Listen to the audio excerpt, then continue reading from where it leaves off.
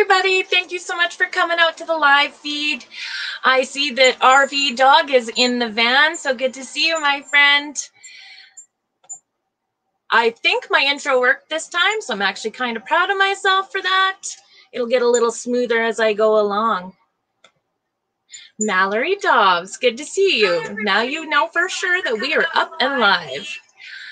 All right, I got my volume there. Excellent. Urban Cook, hello. Thank you for popping in. It's great to see you.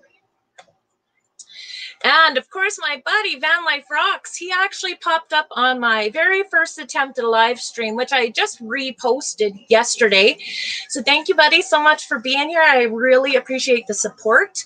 And anyone that hasn't seen his channel, it is fantastic. He's a small channel, but that man is going to have a huge channel once people find him. We got Christian Nomad. Thank you so much. This is another fellow that was here for my very first live stream. You guys are awesome. I appreciate you so much, and you've been a huge part of my learning and my growth. So today I have John Dobbs. I met John through our Facebook page that is all about ambulance conversions. I think there's about 1,000 of us on that particular Facebook page, and it has so much fantastic information. And John has had some amazing posts up there that I've always appreciated, and I thought, you know what, he would be a fantastic guy to ask to come up and talk because he has so much experience, you guys. This is going to be a really great interview today. So with that, I am going to pull John up right now. Hello, my friend. How are you? Hello. Doing very well. How are you? I am fantastic. Thank you. Thank you, John, so much for being here. I really appreciate it. And I am so excited for everything that I'm going to learn about today. Well, hey, it's a learning experience for everyone. I hope you can teach me some stuff, and also the commenters and viewers can chime in as well. So fantastic. Absolutely. Anybody that has any questions throughout the live stream, just put your question in the chat and we'll get John to address those for us. Absolutely. Killer Whale Channels, thank you for popping in. You're one of my newer friends. Great to see you, buddy. John, I'm going to try to pull up really quick a little that little quick video of your ambulance conversion. Now, you have several different things you've converted, and we'll discuss that. But I'm just going to pull this up so people get just kind of like a quick view of it. I just got to shut this down. While you're pulling that up as well, I'll just kind of run through it real quick. So my big thing is I wanted this to kind of be a budget build, and I wanted something that was kind of unique and kind of an art project. My family, we've kind of labeled ourselves as hippies, for the lack of better words, but we live up in the Appalachian Mountains, and we go to a lot of the art scenes and flea markets and stuff like that. So repurposed and reclaimed was really what we tried to shoot for, and keeping budget very small, but keeping ambitions really big. That's awesome. That's the way we like to do it. Can you see this? Yeah, I can see that. Yeah, absolutely. Yeah. All right, because it just covered my other screen. We're just going to run this for you guys quick. Very cool. Do you want to talk about this a little bit as it's running through? Yeah, so a lot of that stuff on the left-hand side of the screen is bottle caps, just kind of nailed into the wall, just as wall coverings. A lot of reclaimed wood there. Some of that wood you see there is off of like a 100-year-old barn, and there's some, you know, big cedar pieces and stuff like there. So it's kind of like a little cedar closet as well. Got a bunch of old tags, license plates, things like that. Even the flooring was kind of traded for. So everything that you see there pretty much is reclaimed. I didn't buy anything new in this, nothing. The only thing new was the new parts that I installed on the ambulance mechanically, but we'll get to that later. But no, for the most part, this is all just kind of a cool art project that was a brainchild of mine and my wife's and my daughter's. And my daughter is a artist. My wife she's a dreadlock hippie, and I'm a big bearded bald guy with tattoos and just kind of artistic. So we definitely put this is a lot of our house as well. You can kind of see in the background here, like everything's natural wood, a lot of reclaimed stuff. That's just kind of who we are as people, and we try to focus on that kind of stuff. Feels like home away from home. Fantastic. Never Again, you're new to the channel or to the chat. Thanks so much. John, you must be rather close to where I live. Do you know Never Again? No, I don't. So I'm originally from like the Chicagoland area. I moved down to Georgia 13 years ago. We are up in the Appalachian Mountains. But yeah, as far as where I'm from right now, I live just north of Gainesville, Georgia, which is about an hour and a half north of Atlanta. Okay. Yep. So now, how many different units have you converted? Well, I've done small stuff. I started out with a 1987 Toyota van, which was just kind of the brainchild of, again, me and my wife. We just wanted to go and camp a little bit. And we spent all the time up in the mountains. This is even before we moved up to the mountains several years ago. And our main focus was just kind of getting away, getting back to nature. And we wanted to do something that was, you know, would be a reason why we'd get into the van and go camp on a weekend rather than sit around the house and do nothing. So it started about 5 years ago with that van. And then we kind of outgrew that. We had 2 dogs at the time and outgrew that van. So we actually went into a short bus. It was an old daycare bus that it was a Chevy van conversion. So it was like a 15-passenger bus. And we converted that. We did it relatively quick, again, using reclaim and stuff like that. We only went to Lowe's twice, which is a big thing on a project. But we camped out of that for a while, and then we actually moved up into the mountains. And so we sold that, but we still had the itch even after moving in. And my wife, about a year ago, we started talking about, I'm like, the best platform for this would be an ambulance. And so yeah. I sold her the idea right away, and she jumped right on board, and she's like, yep, no, ambulance, we got to find the right one. And I knew what I wanted. Being a mechanic, I've been in the automotive industry for 13 years. So being a mechanic, I knew what diesel engine I wanted. I knew what platform I wanted, and the search started. It took me about 3.5, 4 months. And finally landed on the right one. And I've got a cool story about that we'll go into later. Do you like Slayer, Metallica, Hatebreed? Someone's interested in your music preferences. we want to know everything. There is nothing that you can keep to yourself today, John. Yeah, that's all right. No, Slayer, Metallica, Hatebreed, they're all on my playlist. Absolutely. I will say that I go pretty far to the left and pretty far to the right as far as my music. I'm a big bluegrass fan. I love a banjo. I love a mandolin. I love a fiddle. But at the same time, I also love, and I see your thrash riff. So I have a feeling he's probably a thrash guitarist. So I love the thrash guitar as well. I'm kind of all over the place. I even like 90s rap, everything. I mean, everything I listen to. That's fantastic. And he says ambulances are sweet.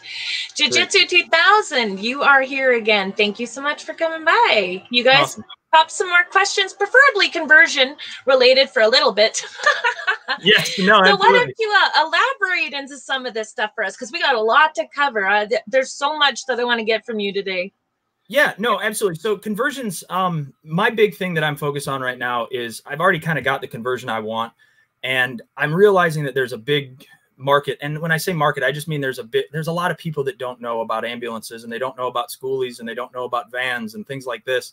And they want to convert things because they want to get back to primitive culture, and they want to travel and see things. And especially in this time with COVID, you know, we've got all this extra time, and we want to go do stuff that's not necessarily around people. We want to go to campsites. We want to go sleep somewhere that we've never slept under the stars before. So I kind of have a passion towards it. And with the mechanical side of things, I've kind of geared my thing in my profession into helping people find things, mostly automotive. You know, I help people find car parts, but mainly recently it's been, I've helped people find conversions.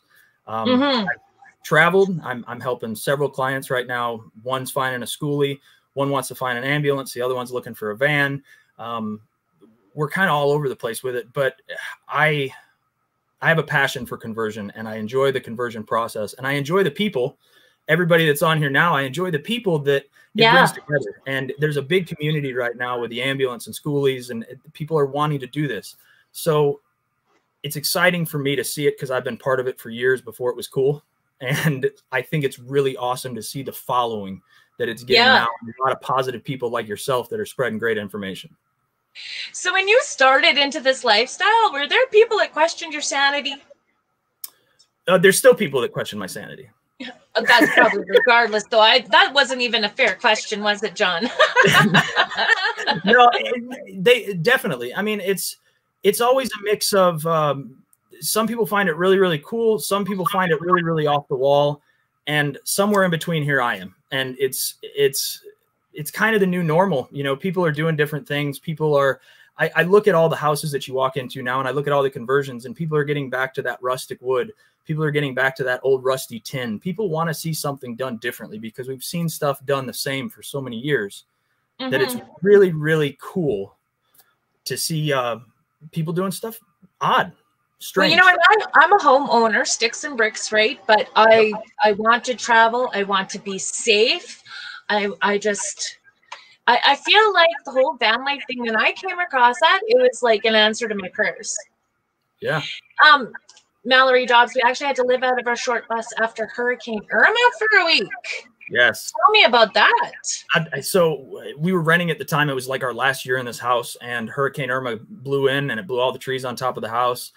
And we didn't have anywhere to live because our landlord was not taking care of stuff. It was very kind of a sketchy agreement with the landlord. And so we said, you know what, we'll just park the short bus out in the front yard. And we survived Hurricane Irma in that short bus. We were parked out in the front yard after the first tree fell, the first blast of storms before the eye was even over us. So we pulled the short bus out in the middle of the front yard, and we lived in that we lived in that short bus for a week and a half, like 8 or 9 days. We only went inside to shower. Like that was the only thing we did. And it was just, it was a humbling experience. And it kind of let us know that this is what we wanted to do, because we were really, really close that whole 8 days. Like, we were all out of work. We were all out of school because the disaster was so huge in Georgia with Hurricane Irma that we lived out of that thing, and we hung out in that thing in our front yard for 8 days. And that's some of my fondest memories. And I think that's some of my daughter and my wife's fondest memories as well. I'm sure that's why she brought it up. Well, you know, and it just brings you back to family values, the closeness, being away from so many things that distract us. And it was somewhere that you could be safe too, right? Hello, Artsy Dude. Hello, my friend. Asked if I could actually drop your link. And unfortunately, John is not a creator yet. Let's change his mind, guys. This guy should have a YouTube channel. No. Yes. I'll tell you, I'm kind of spastic in the way I do things. And like, I'll get a wild hair. Sometimes I'll be out in the driveway until 9:30, 10 o'clock at night. And I'm just working with my wife, sitting there squatting underneath something, holding a flashlight while I'm working on stuff. So that's a good woman. Oh, the best. I can tell you that right now. She's my paint and prep person.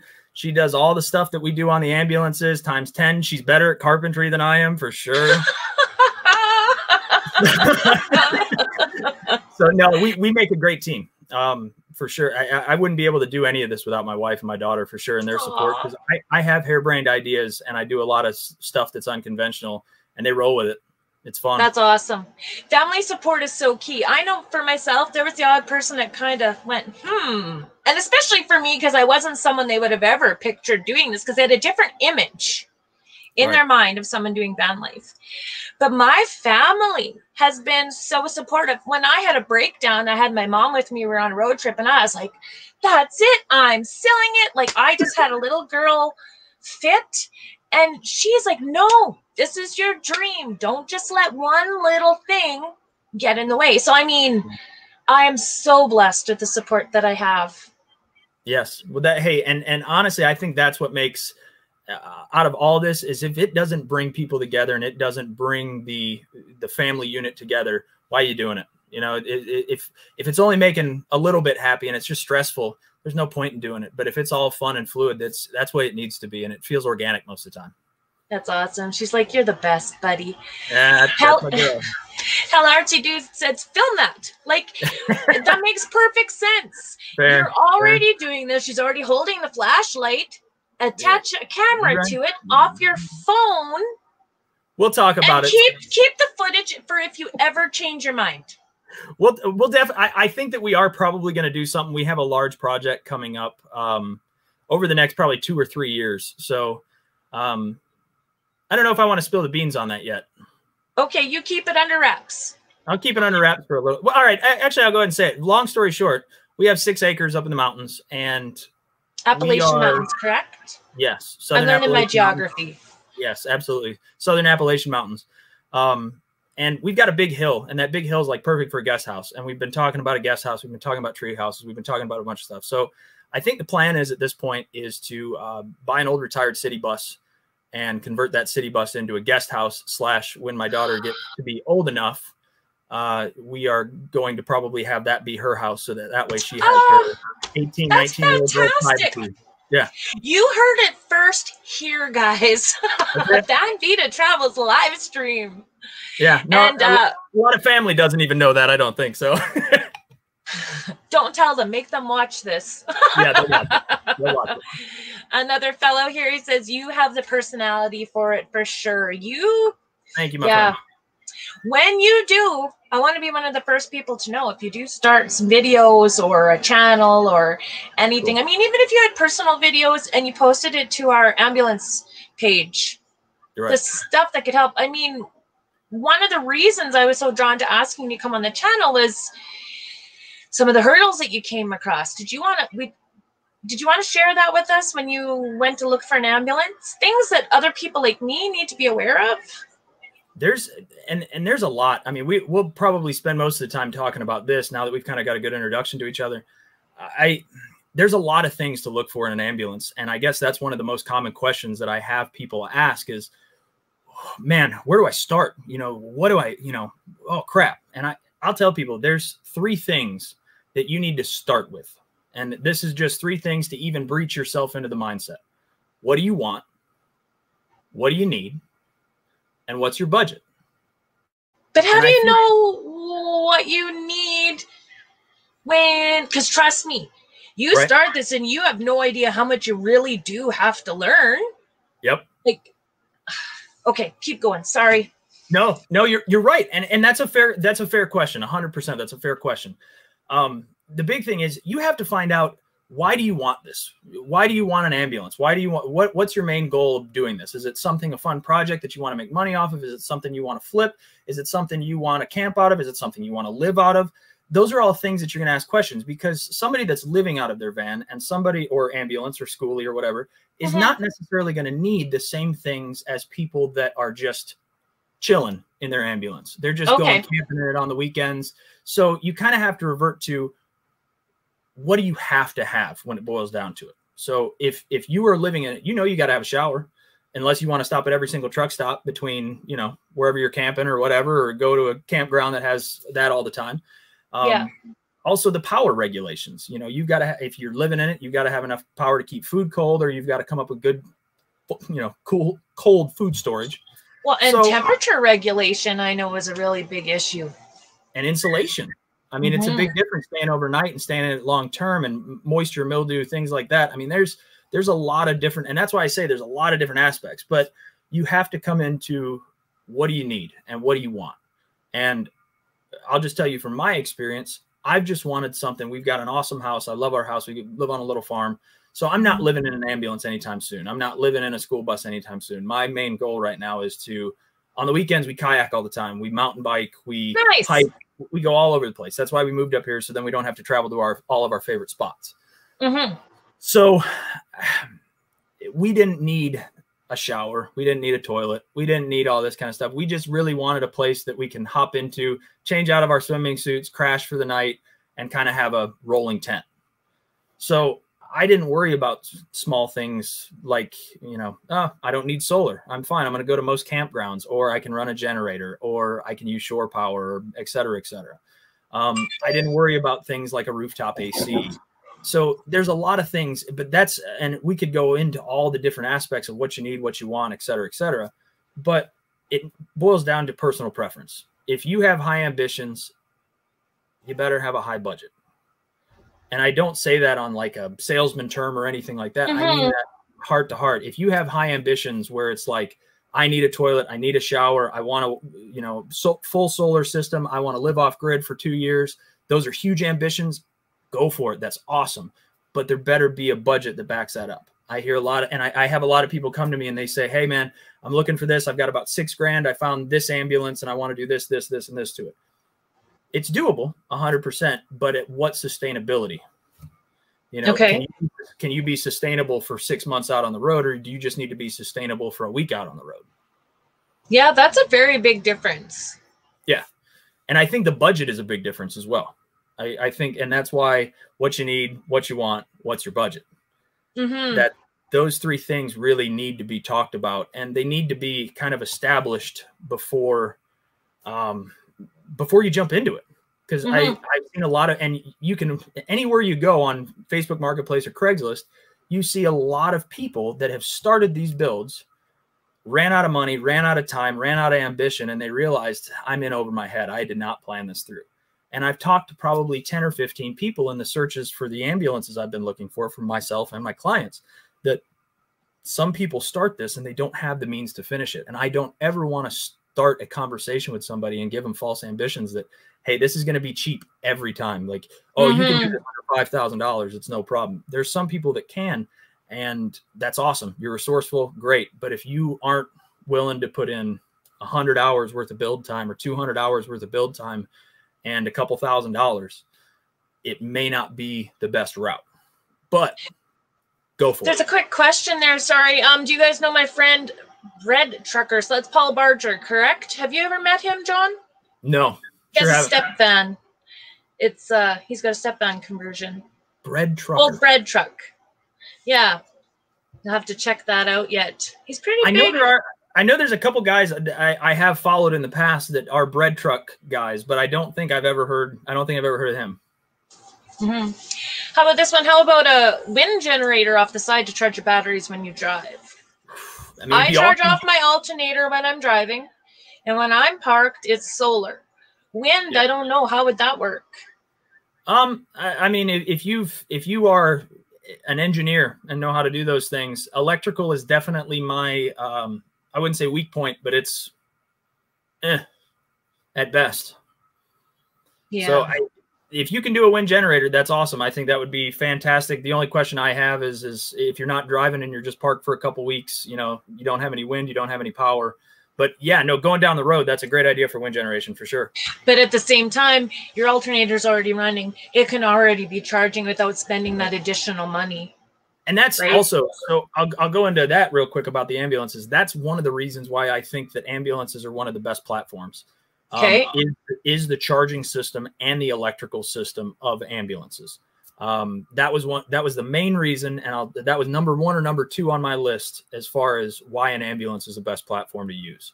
Was it's got a serious inverter from the factory, most of them do, and then they also have an insane alternator, an alternator that provides as much amps as a welder does. I mean, you can almost weld with an alternator off of an ambulance. I didn't know that. The power I have. It's huge. I mean, even if you get under the hood, the reason why most ambulances don't have the little cover that says 7.3 liter diesel or 6.0 liter diesel is because the alternator is too large and it won't allow for the space. Well, my batteries aren't even underneath my hood. Yeah. Mine are off to the side in a drawer that I pull in and out. And then I have the back space that a Horton box. I have a Demers. Okay. Demers. We have one that ambulance company in Saskatoon, Saskatchewan, but okay. Yeah, so it's right beside my exterior door on the side of my house, right? I open a door, I slide it out. I've got two batteries there. So that's connected to my engine. And then I have another connection that would go to the house batteries that I added in. And they charge off the alternator on that with that switch. That's awesome. So how many batteries do you have in total? You have 4? 4. Awesome. Very cool. But I don't run any, I don't have the solar connected with the front cab batteries. The solar's only on my house batteries. I don't want to mess with anything involving the engine. Right? Starting. Yeah. Accidentally run it dry. Yeah. Yeah.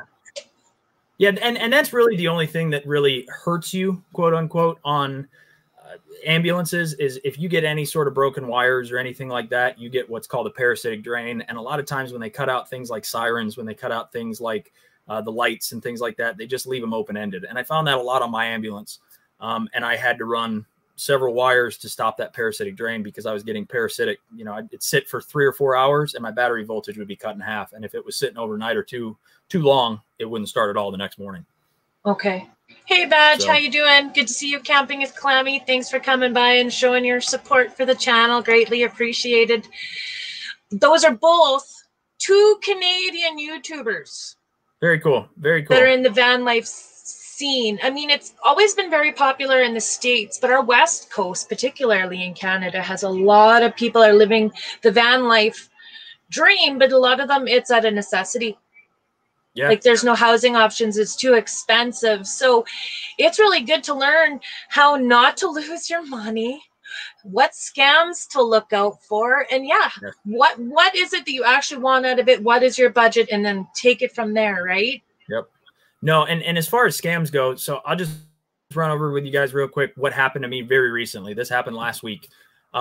So one of the clients I'm working with, great lady, like I said, she's turned into a friend. She's absolutely, this has been one of the biggest things for her. We've been working together for about 2 months now, helping her find a van. I went and looked at several for her that just didn't work out. And so I kind of turned her on to ambulances. We started talking about ambulances, and she found a really, really nice one. And it was in Pennsylvania, Philadelphia area. And so how far is that from you? Sorry, again, geography. Yeah, about 11 hours. So you're looking at one that's going to take you 11 hours. Is that straight driving? Straight driving. Yeah, okay. 11 hours. It was like 704 miles, I think it was. Okay. So we talked about it. I told her, I said, if you think that this is a good one, it had a Braun box on it. It was a really nice ambulance. It was a 7.3 liter diesel with only 100,000 miles. I said, you know what? That's probably worth it. I said, we just need to have a conversation with the owner. I wanted to look, ask about things like rust, how it runs, how it drives, maintenance records, et cetera, et cetera. And so I had a long talk with the owner of this ambulance and the original poster of the ambulance. We talked for probably an hour the Friday before the Monday that I left. Okay. And I asked him all those questions. He said, man, this is a gem. This is a perfect ambulance. This is what you want, what you need. It's ready for an adventure. And I told him, I says, I'm coming from Georgia. I'm going to be helping her convert this thing. We're going to be working together on this. And I said, I need to be able to drop off my rental car when I get to Philadelphia. And I need to be able to drive it back to Georgia. And, oh, no problem. This thing's a gem. It may have may need some brakes just from sitting, blah, blah, blah. I said, okay, well, it's worth going to look at. So we had more conversations. We stayed in touch for a little while, Saturday, Sunday. And finally my client said, hey, I do want you to go look at this and let's plan for it. So we planned on it. I said, this is going to be a good one for you. And so I hopped in the car, made the 11-hour drive. And halfway through the drive, I kind of got a weird feeling because I got a text from the owner of the ambulance. And he said, hey, I've got 3 other people coming today. What time are you going to be here? And I said, just that same particular day that you're going after driving 11 hours. Correct. Yeah, I was halfway there. Okay. I was in Virginia at the time. So I was well on halfway through the drive. And so I said, hey man, I'm coming from Georgia. You knew I was coming from Georgia. I've given Sunday and Saturday, I give them ETAs. I said, I'm leaving at this time in the morning. I'll be to you at this time between 2:30 and 3 o'clock. So I gave him a half an hour window and I was there at 2:45. So anyway, I pretty much told him, I said, I'm driving from Georgia. Don't show this, don't sell this until I get there. So already started off a little bit rocky. And when I pulled up, we were in West Philadelphia. And I was expecting to see a large ambulance yard. This was like full of semis and a whole bunch of other stuff. And he did own an EMS business, but there was other stuff parked in here. So the first thing I see when I pull up is the ambulance with the hood popped.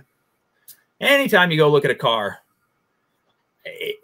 hood popped is never a good thing when you pull up. So this is 11 hours of driving. You're tired. You're already worried this guy's sounding a little sketchy. And the hood's up when you get there. Yeah. Oh, my stomach actually feels sick hearing that. Oh, yeah. But I'm a positive person. So I walk in everything. If you put negative in anything, you're going to get a negative no matter what. So I walk up and I'm like, hey, man, what's going on? The hood's up. I was like, it must be that good. You're ready to show me the motor. And he said, no. The batteries were dead. This thing's been sitting for a little while. The batteries were dead. I'm actually having somebody come out and I'm going to have them put in batteries right now for it.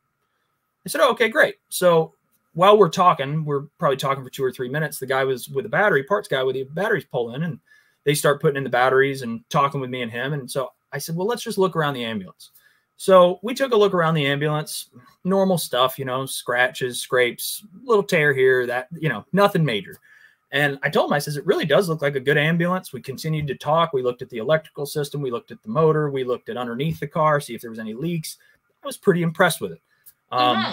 So he and I were I said, is there anything about maintenance records? Can I see the maintenance records? Which that's a must, guys. Maintenance records on ambulances, whether you buy it from a fire department, whether you buy it from an EMS company, whether you buy it from private, whoever, they usually have maintenance records. Try to get them.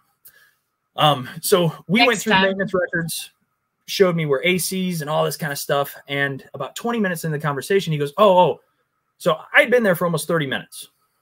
And he goes, oh, I forgot to tell you, when I pulled it out this morning after I jumped it, the transmission was a little slippy.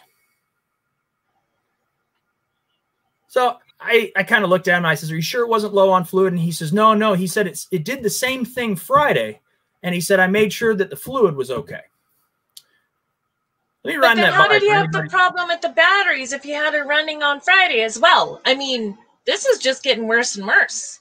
Well, think about this. So he had that problem with the transmission on Friday, the same day that he and I had a conversation about how good it ran and knowing that I was coming from Georgia. And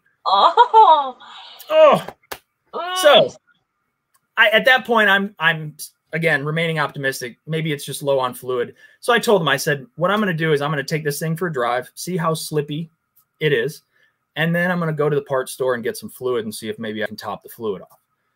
And he says, oh yeah, that's fine. Gave me directions to the parts store. So the batteries get put in about 10 minutes. So I'm there for 45 minutes to 50 minutes roughly. And so I start shutting all the doors. Ambulance cranks up. It's sitting there idling. I says, I'm going to just shut all the doors so I'm ready to go take this thing on a test drive. So I hop in the driver's seat and he runs out. No, no, no, no, no. You can't drive this thing. Why? I said, I'm sorry. And he says, no, no, you can't drive this. The transmission's like falling out of this thing. So and then on top of that, he said, it doesn't have insurance. It doesn't have a tag on it. Doesn't have anything. No registration. You can't drive this thing. And I'm like, man, how am I supposed to buy something, especially for a client, and put my name behind it if I can't even drive it? So long story short, it ended with him driving me around his parking lot, which was 100 foot by 100 foot. And the transmission slipping in that distance. That's how bad the transmission was. Oh my God. Even I would catch that. Holy. Right. Right. And it was a $4,000 transmission, or excuse me, a $4,000 ambulance. So we even tried to work with the guy. I said, hey man, it's going to be at least $2,000 to $2,400. You know, what can you work with? I came here looking at a $4,000 ambulance that you said was adventure ready and road ready and a gem. So he says, well, let me talk to my partner. They came back and said $3,800 was what they would do. So I said, man, I'm sorry, I can't do that. What about 25? So we were even still trying to work it out. And he laughed at 2,500. And that was really a gift, because if I would have bought that vehicle, I would have had to take it to a transmission shop, wait 3 or 4 days in the transmission shop to get that thing installed, and then drive it back home to Georgia. So we're and you don't even know at that point what else is wrong with it, because you can't do anything yet. Can't even drive it. Oh, by the way, awesome guest interview, says hello, artsy dude. Thanks, buddy. And we got parent associate advocate here. She's actually Canadian as well. Thanks so much for coming out. Very cool. Thank you guys. Keep going. I just wanted to. Oh, people do find this so interesting. So you better do your channel. But yeah, anyways. So I was definitely hurt. Not for myself. Honestly, I enjoyed the drive up there. I enjoy meeting new people, and I was really hoping this worked out. I hated it for the buyer, because she had so much emotionally invested in this. She wanted this thing, and the body was cool. It was a cool Braun that had a recessed door. And like, I was super jazzed about it because it was a nice unit. Yeah. But shady seller. And sometimes I want to warn people, like, I've noticed it a lot more recent, and I don't know if it's because of the turmoil. I don't know if it's because the market's flooded, et cetera, but there's a lot more dishonest people out there, and especially selling vehicles. It's a crapshoot. And the one thing I can tell you guys, make sure that you have it inspected. If you don't know what you're doing as far as looking at mechanical aspects of thing, I would say it's a requirement in your budget to hire. So how much would that cost to get an inspection done? Well, if I do it local, if I do it within 100 miles, I charge anywhere from 150 to 200, and I'm low. I know I'm low. I know I could charge more, and I don't really want to, because I enjoy doing this. I enjoy meeting people. But if it's, for instance, I'm an hour and a half, 2 hours away from Atlanta. If I go into Atlanta, $150 is fine. It's a fun day for me. My daughter and my wife go with me. We look at a vehicle, we meet new people, and it's fun. So now you're gonna have to excuse my ignorance. It just comes to me naturally. But it's lack of education, I suppose. No. Like, what kind of things are you looking at when you do that inspection? Because, I mean, not everything can be known. So, like, what kind of things can you kind of check off the boxes for? first thing I look for is undercarriage. You can tell a lot about a vehicle by what's underneath it. Oil leaks, transmission leaks, differential leaks. You can look at gaskets. You can look at where they've got their oil change, if they run a good oil filter on it. You can tell a lot by the underside of the vehicle. You can see all the tires. You can see all the exhausts. You can see the backside of most of the brakes. You can see a lot underneath the vehicle. So the first thing I do, I lay down on the ground, poke my head underneath it, and I can usually tell if it's even worth going to the next step, whether what I see underneath the vehicle. You know what that reminds me? I'm going to just give me a second here. I'm going to show one more little thing that you gave me a video clip of and just kind of ask you about that. So just give me 1 second. I think I'm going to get a little quicker at this as we go. Oh, well done. Well done. You know more than me. Getting there? Are we getting there? Okay, wait. Can you see anything? Oh, all right. You're going to, okay. What is this dripping? That's rain. I was doing this in the rain. Oh, but what were you showing us here? That nice shiny piece on the muffler? So one of my big things on this ambulance that I did is I actually beefed up the exhaust system on it quite a bit. So that's a 4-inch straight pipe straight from the turbo. That's increased my fuel mileage quite a bit. It's definitely made it louder, but increased fuel mileage. I also did some turbo upgrades, did some air filter upgrades, fuel system upgrades. So my big thing is I wanted something that I could get 14 to 16 miles per gallon in. I'm right about there. I'm close. Okay.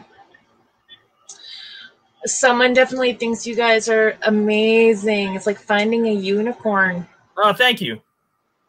An ambulance is built pretty tough. They are, aren't they? Stout. I mean, rollover rated. They have to be crash test rated from the factory. Yeah, huge. The stoutness, and not only that, the suspension components are bigger. The body mounts are bigger. The axles are bigger. I mean, you've got the biggest rear end. You've got the biggest Ford diesel motor that they offered. You've got the beefiest transmissions, which sometimes can be kind of weak. But I mean, they really do over-engineer everything on those things just to be safe, longevity, et cetera, et cetera. Do you want to read this one?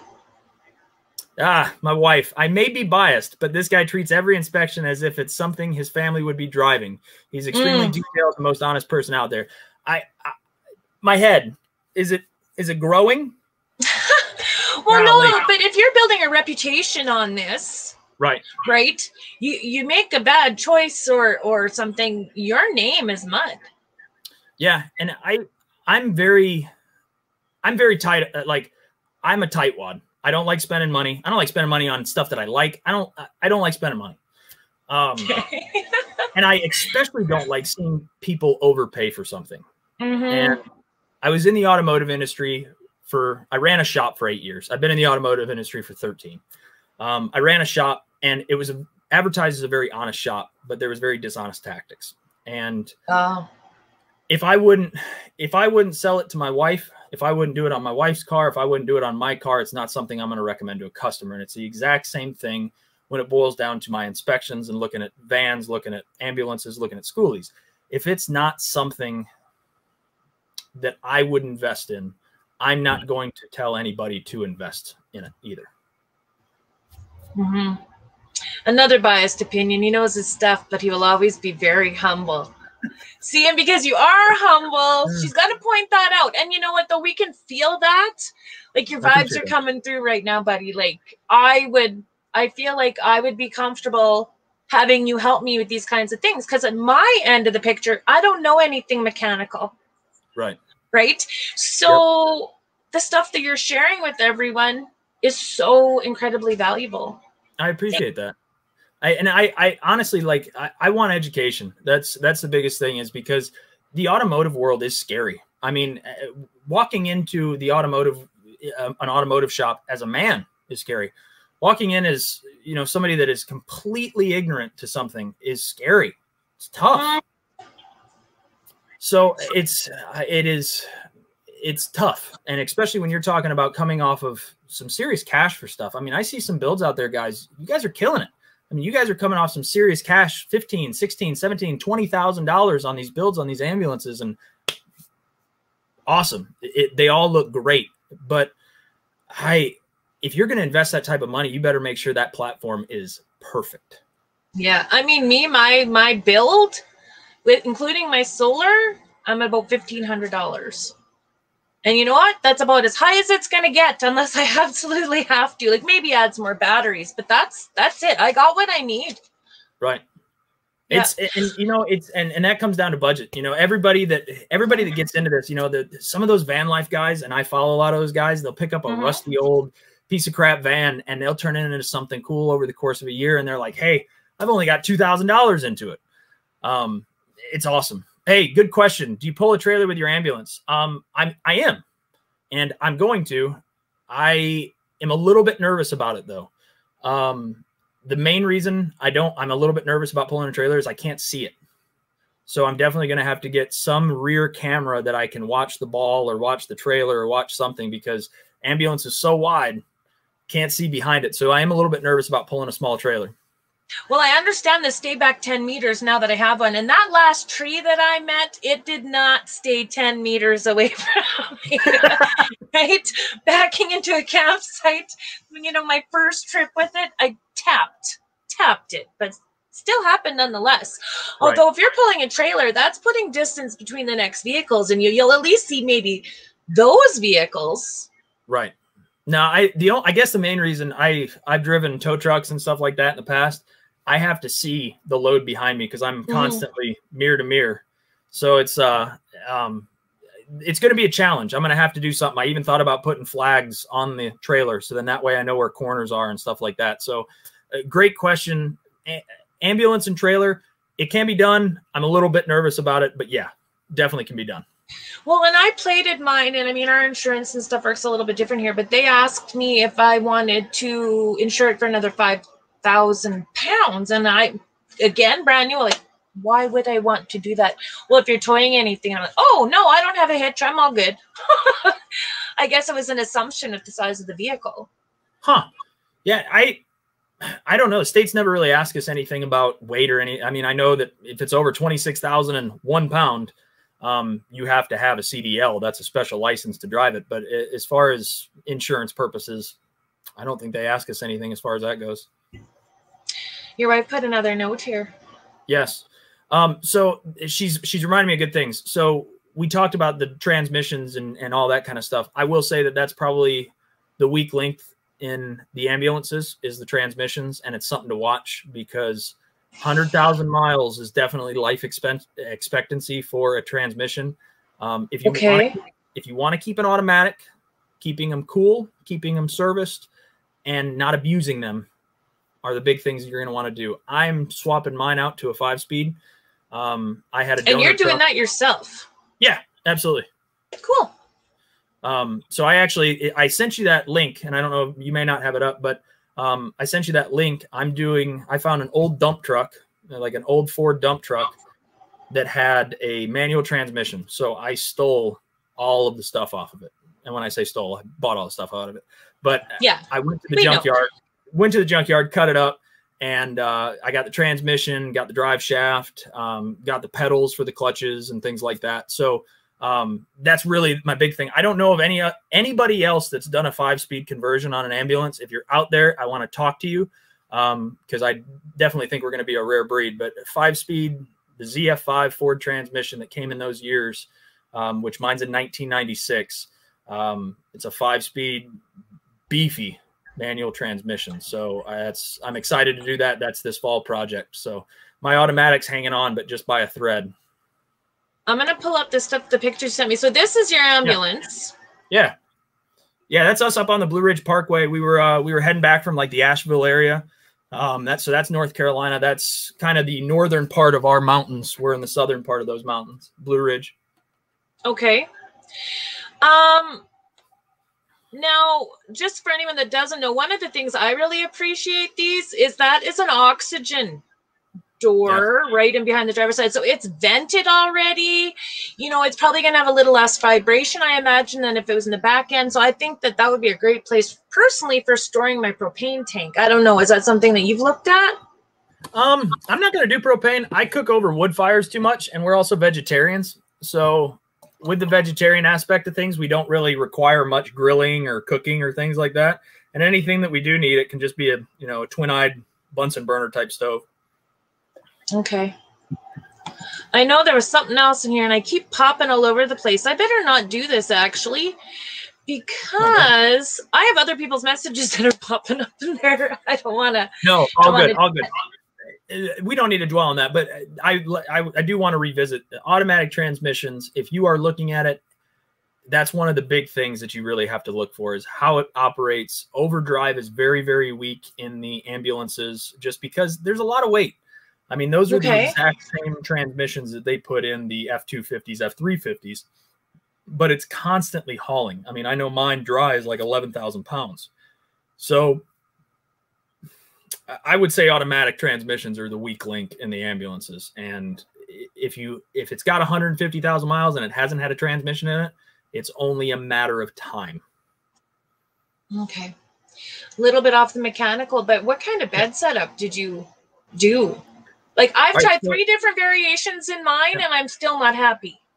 Yeah, and that's why I didn't do anything permanent. I stressed about it and stressed about it and stressed about it, and I just wanted to make sure that my daughter had somewhere to crash that was, like, built for her. So that little picture that I showed when you went in, and there's a little bench right there where the normal dry storage would be. Yeah. I turned that into just kind of a little deeper bed for her, which is like a little, I guess it's a full-size bed. And then we've got this huge beanbag chair that is like one of those love sack beanbag chairs. It's like 8 feet long and 6 feet wide. And we just throw that thing on the ground. Me and my wife put a sheet over it, and we crash on the beanbag chair at night.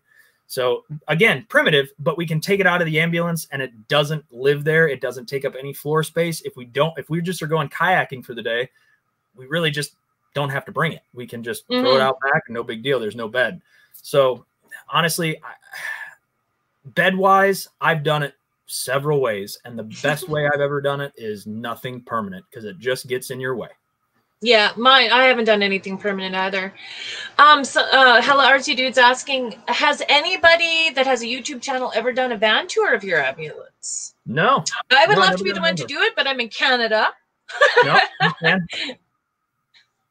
No, and anybody that is in this area or is traveling through this area, please stop by. I mean, we live up on top of a mountain, and we've got a bunch of vehicles, and we're always doing stuff, and we're hiking, kayak, and camping. So first of all, I'd love to show you some spots. If you're in my mountains, please come. I'll buy you a beer. But I would love for somebody to come out and do something with it. I'd like to do it after the 5-speed swap, because I'm going to do a 5-speed swap and do an interior swap. So after that, which should be after the first of the year, let's roll. Did that dump truck have an 871 blower on it? No, not sure. Sure didn't. Okay. Heat kills autos. Yes, absolutely. Period. And that's why I did say I hope keep them cool. You got to make sure that there is a cooler somewhere. I mean, there's big transmission coolers. I think if I were to keep my automatic, the big thing I would do is I would have a bigger transmission pan, deeper, so that it would hold maybe 3 or 4 more quarts. I'd have a big transmission cooler. And then I would also probably run an inline filter as well and just beef up that torque converter big time. But in my opinion, to build these automatics sturdy, it's a $3,500 process. You can do it cheap, and they'll last you 50,000 miles. But if you want 150 to 250,000 miles out of something, and you're going to be using it up in the mountains and things like that, you'd need to spend the extra money on the components that matter. Okay. Hello, RT Dude. Take a virtual live. I would absolutely love to, but I'm in Canada and I can't cross the border because it's closed down thanks to COVID. Yeah. R.A. Wanderlust, thank you for popping in. R.A. Wanderlust, if anyone doesn't know, created my new banner that I have. I went on his channel. He did it live. He did it fast and better than I could have imagined. So thank you so much, bud. No, I guess the big thing is with anything, guys, I want to go back to the budget. I want to go back to the budget thing, because budget is one of those things that I also get asked about often is, man, what budget should I have? What should, if I'm spending $6,000, I've got $6,000 to spend. The best thing I can tell you is it doable? 100%. A $6,000 budget is not outside of the realm of things. There's going to be creature comforts you don't have for $6,000. And if your budget, let's say, is $6,000, the last thing you should do is go find a van or an ambulance or a schoolie or whatever it is. Don't go spend $6,000 on that unit. You need to spend $5,000, $4,000, $3,000, because again, whatever you want and need is going to eat into your budget. So if you want a shower and you want gray tanks and you want this and all that kind of stuff, either you're going to have to get really, really creative or you're going to have to come out of pocket. And not to say that it can't be done. I've done a lot of things. I'll say in my ambulance right now, with performance upgrades, with the purchase of it, with all of the little bit of conversion that I've done and the 5-speed, I think I've got $3,500 into my entire ambulance. Maybe 4,000, maybe 4,000, but I would say it's probably closer to 35. Wow. I love budget builds, and honestly, I'm one of those guys that I'm not scared to get my hands dirty. I love jumping into stuff, and I like doing stuff and walking away from it and going, oh, I got $3,500 in this. This is awesome. I don't care what happens to it. You know, like, and all of our builds, I'm working on a truck right now that's easily a $12,000 truck, and I've got $1,800 in it. So there are deals to be had. Now, that being said, I got to tell the story of how I got my ambulance, because I did lead off with that at the beginning of the interview. So I have to. Oh, yeah. Sorry. So it's a really funny story, and it's an awesome story. So the guy that posted this ambulance, when I first started looking, which was in November of last year, 2019 was when I started looking for the ambulance. And seriously, like, if I find one, I'm buying it. So this was one of the first ones I saw. This is one of the first ones I messaged. And the guy wanted like $6,000 for it, which probably a fair price for it. And so he and I kind of talked back and forth. I asked him a bunch of questions about it. I said, hey, if you're ever wanting to get rid of it, let me know. You know, if you're just desperate for money, you're sick and tired of looking at it in your driveway, just let me know. He said, okay, no problem. I really didn't expect to hear back from him, but I'm all about planting seeds with relationships. I love planting seeds and watching whatever happens. And sometimes the people that I plant seeds with, nothing happens, but most of the time they do. So I planted that seed with him, and I messaged him about a month later. And he said, oh, you again? And so it kind of turned into this game where I was bugging him every Friday. So every Friday for like 6 months, me and this guy were talking. And it was finally, he says, I don't look at Messenger too much. Just text me on my personal cell phone. And it just turned into a game. And honestly, like, it got to a point where I probably wasn't even going to buy this ambulance, but it was fun talking to this guy because we were like joking around and having a good time. Yeah. So finally, I remember saying, hey, man, here's what I'm going to offer you. Take it or leave it. And he's like, no, not going to take it. But he says, I tell you what, he said, why don't you come up? I live on a horse farm. Your wife's a horse person, because at this point we had kind of personally got to know each other as well. So he said, why don't you guys come up to the farm and just look at this thing and see if it's even in your realm of wanting it? I said, all right, cool. So we pull up. We have a great 2.5-hour conversation. I drive the ambulance, and I noticed that there was a little bit of a transmission issue. Okay. And I was a little bit discouraged about it. I drove away from it. But like, he and I and my wife and his wife and all four of us had this like awesome connection. And so I called him back. We left the place. I called him back 45 minutes down the road. And I said, Mark, what do you want for this ambulance? And he's like, gave me the price. And I said, all right, I'm coming back. Fine.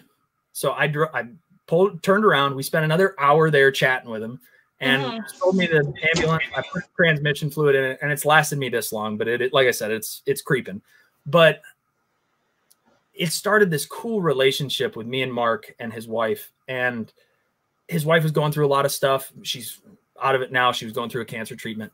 And like, we kind of went like, and I don't want to say we went through that together, but like, I asked every time, hey man, how's your wife? Everything going well with the family? And like, we're friends on Facebook now. We had plans to go see him this summer in the ambulance, but with the whole COVID thing, we didn't end up going. But like, we've stayed in touch. He sees what's going on with the ambulance. He appreciates where it went to, and et cetera, et cetera. And it started this huge and cultivated this huge crop that was that, just based on a little planting seed and me bothering him every. But that's the story of how I got the ambulance. And it honestly means more. The ambulance means more to me just because of that story and how I got it and how I built it and family time. that if you don't enjoy the process of this whole thing and you aren't looking forward to the process of this whole thing, you're missing out. It's so much fun. It is so much fun talking to people like you. It's so much fun talking to, you know, my clients that are looking for stuff and excited about stuff, because I kind of get to live vicariously. I'm not buying a conversion anytime soon. I'm not converting anything until I get the city bus on top of my hill. But yeah, it's fun to do it. And I really enjoy the conversion industry. I enjoy the people I meet along the way. And it's just fun. It's a great time. And if you are stressed about this process or worried about this process to the point where it's not even worth doing it, then don't do it. If it impedes on your inner peace and your inner happiness, don't do it. But keep it clear, keep it fun, make it happen. I mean, it's a great process to do. And I encourage anybody that wants to do it to do it. It is a blast. Well, I know with Vida, it's like, she's my second child, you know. I made sure I got the nice curtains for my baby, and I'm cheap. Like, let me tell you, these curtains cost more than the ones in my house. Like, that's just a simple little thing. But what I have done in here is not maybe the best craftsmanship, but I did it. And it worked. And I am so proud of it, right? Like, it's, you know, I can see why vehicles tend to be men's divorce projects. Have you ever come across that? This is my empty nesting project. It works. I completely understand that whole psychological element to the joy that you get from doing this. Yes. And it's awesome. And I'm not saying you are, but you said you are. You said you're ignorant to this whole thing and you don't know the first thing about vehicles. And the fact that in your ignorance, you can see and have fun with this. That's exciting to me as a gearhead. I am a diesel guru. I love stuff that goes fast. I love stuff that's loud. I love stuff that's big. I love big mud tires. I mean, I like it all. And it's cool to see people getting into the car scene that's not necessarily the car scene. So, and I can tell you it's accepted. All the guys in the car scene love this stuff. They think it's just cool that people are doing different stuff with cars. And van life's been around for years. I mean, the 70s, 60s, people living out of vans, out of, you know, in Woodstock and places like that. I mean, that was the time. And I think a lot of people are reverting to that. Man, it makes me so happy to hear that there's people like you getting into this, because it's a positive breath of fresh. It's a breath of fresh air. Absolutely. Yeah, no, I think it's fantastic. No, we hit the hour mark. Are you comfortable sharing more with us, or we can chat? I mean, if people are watching and people want to hear, I'd be more than happy to talk. Yeah, you guys, if you have some questions, John, I am so blessed to have you here, and I kind of don't want to let you go already, right? Because this is so great, and I still had to chat with you for like a half an hour before we started this. I just can't get enough of the knowledge that you have in there, right? Well, I appreciate that. I do. And I'm going to tell you, I learn more from people.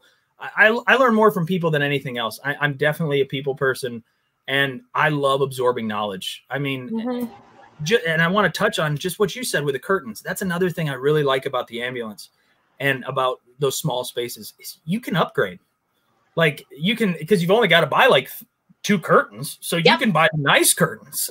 you know, like that's a fun that's cool as well in that process. It's like, you know, I didn't need a lot of this reclaimed barnwood, and that's why I used it. I was like, man, I don't really want to use this because this is 100-year-old stuff and this is a good piece of cedar, but I'm like, I only have to use, you know, like 27 square feet of it, so I might as well. And well, you know, and that takes the fear out of a lot of the conversion for me too. Do I do anything in my house myself? No, because everything's at a bigger scale, and if I screw it up, it's going to cost me a lot more. Here's a smaller scale.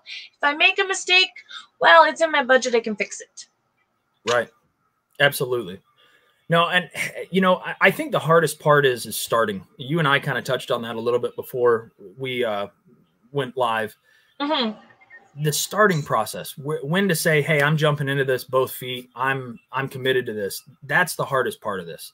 Everything else seems to happen very organically, especially if you're having fun with it. It happens very fluid, you know, like, oh, that goes there. And sometimes like I planned, because I spent almost 6 months looking for an ambulance, and I spent that time blueprinting. As soon as the ambulance got here and I started on it, that blueprint went out the window. I didn't stick to anything I thought I was going to do. Nothing. Oh, I love the honesty, but that's how it goes, right?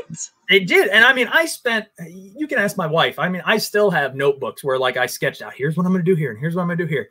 And as soon as it got here, I looked at it and go, I'm not doing any of that. Like, it's just not even close to what I was thinking.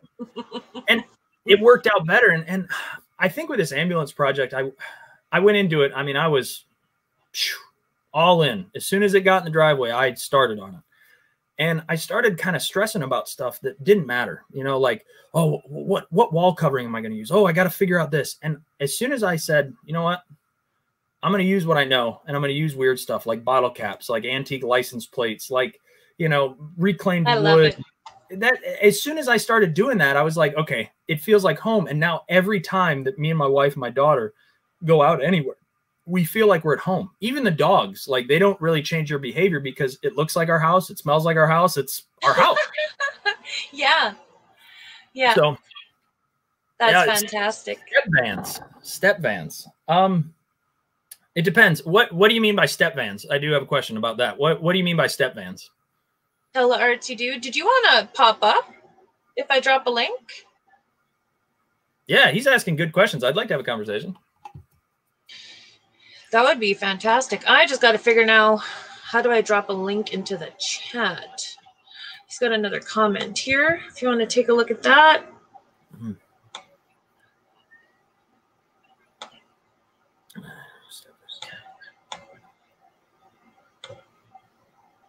What year, make, and model is your van?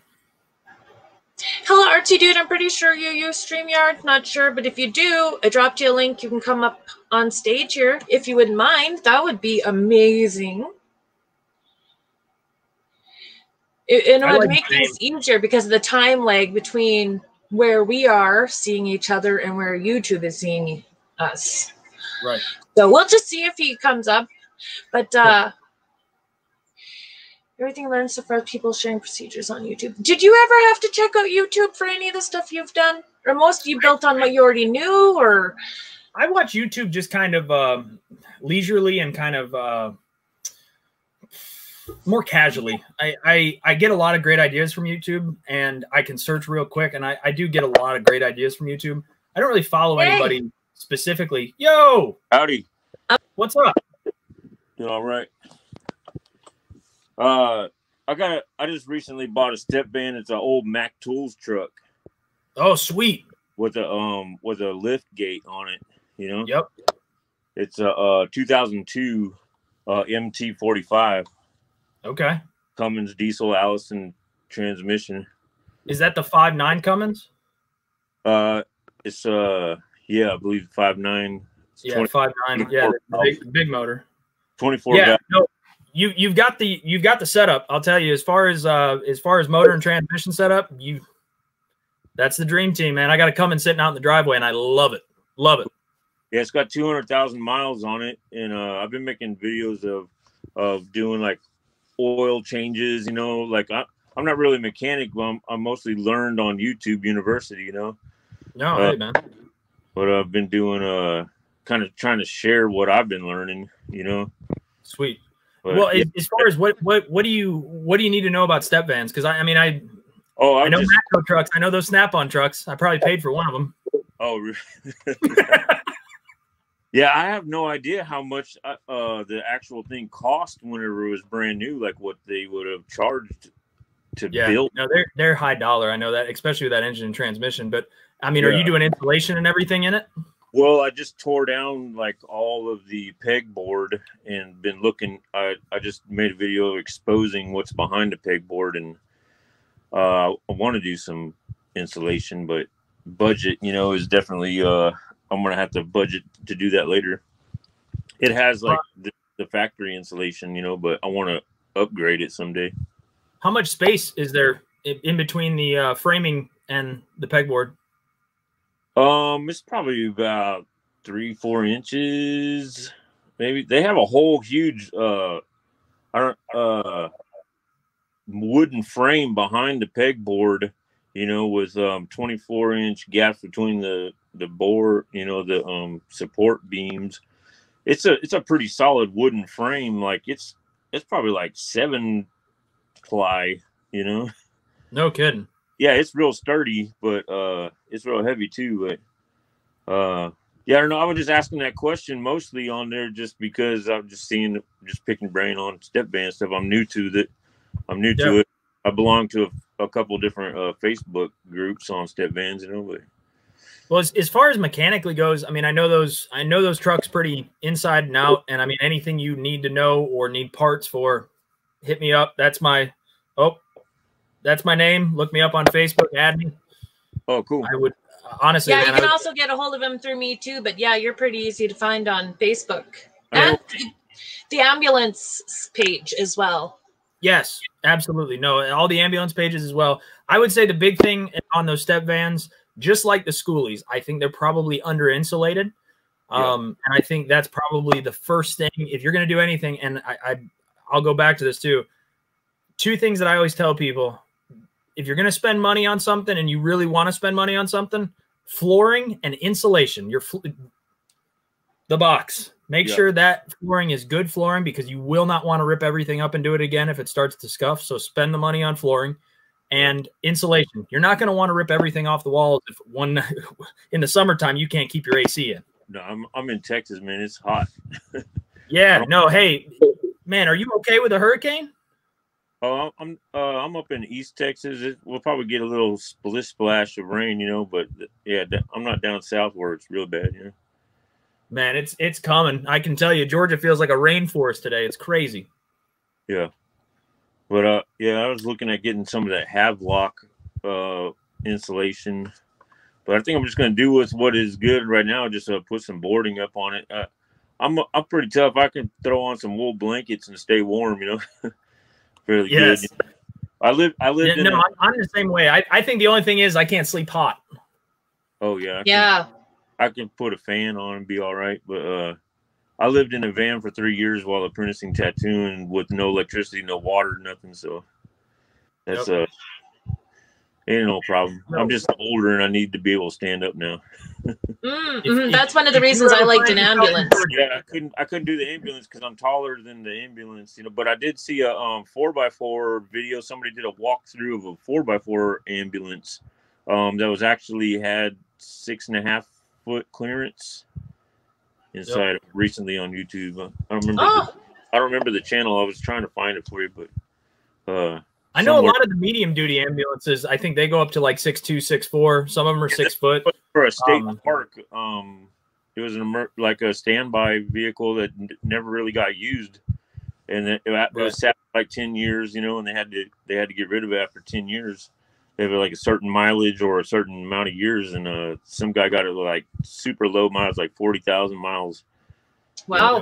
But it's a 4x4 and real big inside. So yeah, like oh no, most of those medium duties are insane. I mean, they're huge on the inside. Before I bought mine, I drove a 4500 Kodiak, and that was it was a monster. I honestly didn't even want to drive it. It wasn't fun to drive. It was bulky. It was rattly.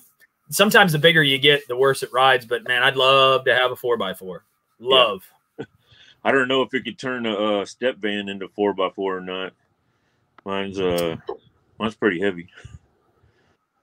All them boys down in Texas, I'm sure they can run big tires on something. Oh yeah. But I mean, switching it over to 4x4 actual conversion, you know, big tires is one thing, but doing that. Hello, Archie, dude. I want to thank you so much for your support. Oh, yeah. Sorry. Go ahead.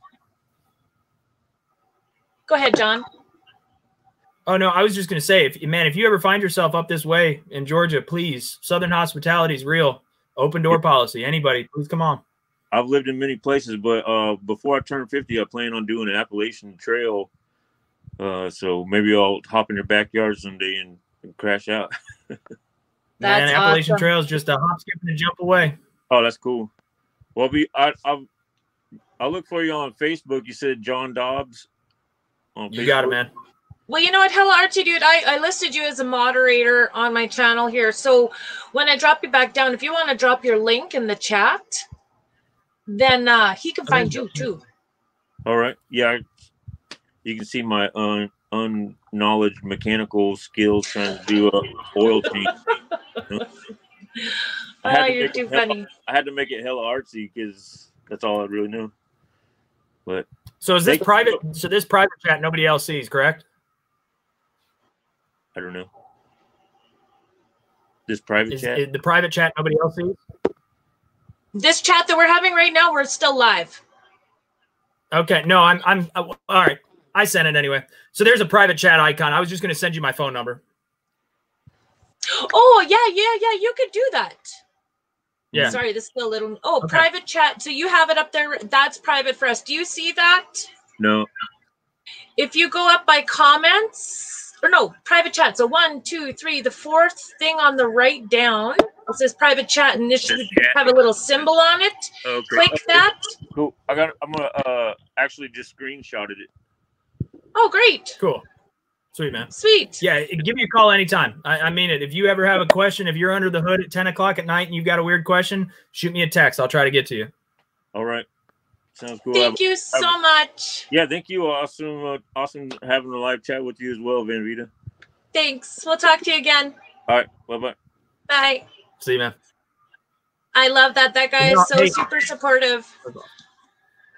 We got some more people that popped in. We have Camping Therapy, Timmy Ray the King, Van Life Rocks is still hanging out with us. And I cannot pronounce this name, Rakoop. I'm not sure if that's correct. And I don't know, John, if you caught this comment when I posted it earlier.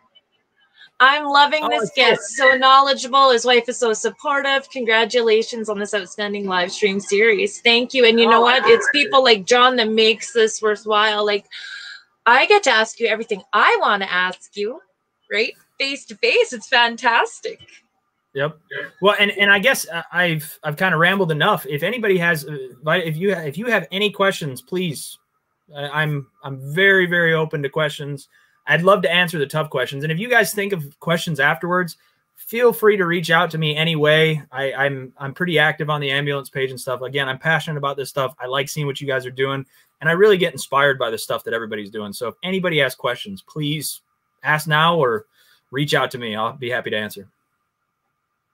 Yeah, if somebody wants to pop a question in there, or if you happen to have a StreamYard and you want to grab that link, I'm just going to keep it available for another couple minutes here if you're interested. Sure. When we talked before we started, you said you had a couple points based on our messaging. Was there anything else that you were going to possibly cover? You know, I think I just want to hit again, like if you guys are thinking about doing this, if there's anybody that or that has already bought the vehicle and are just, you know, like, man, I don't know what to do with it, just start. Just go for it, dive into it, make sure your budget is right. But if it's one of those things where your budget isn't right and you can't do it right then, save up for a couple months and you can do it then. It doesn't all have to be, very, very serious.